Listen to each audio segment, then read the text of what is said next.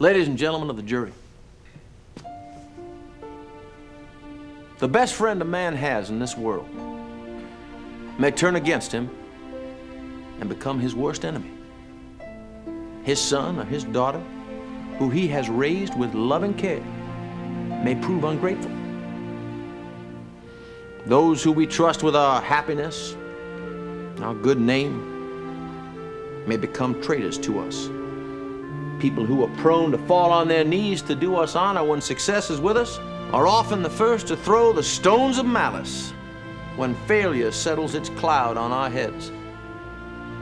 But the one absolutely unselfish friend that you can have in this selfish world, the one who will never desert you, the one who never proves ungrateful or treacherous,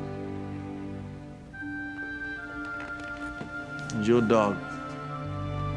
Ladies and gentlemen of the jury, he is your best friend in prosperity and in poverty, in health and in sickness.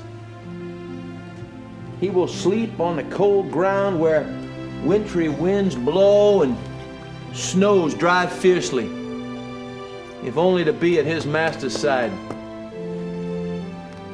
He kisses the hand that offers him no food. He licks the wounds and sores that come in encounters with the roughness of the world.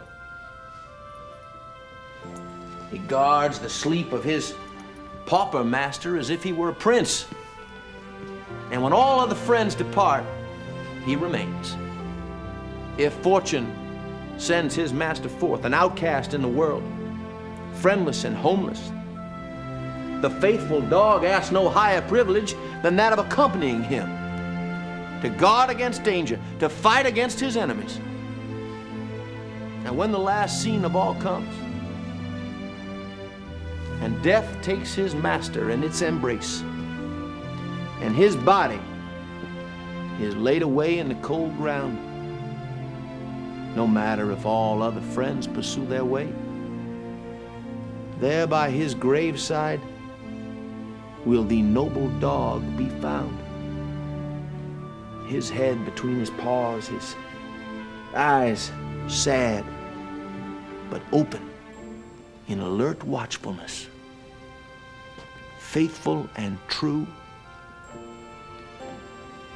even to death.